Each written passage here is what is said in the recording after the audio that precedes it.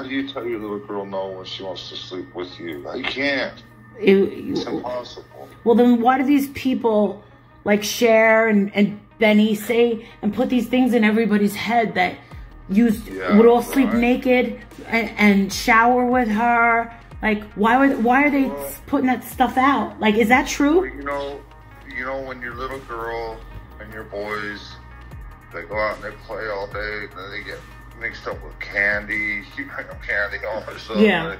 They got the shit all over their face and in their hair. Yeah. Well, I have to take a shower every night because I work in drywall.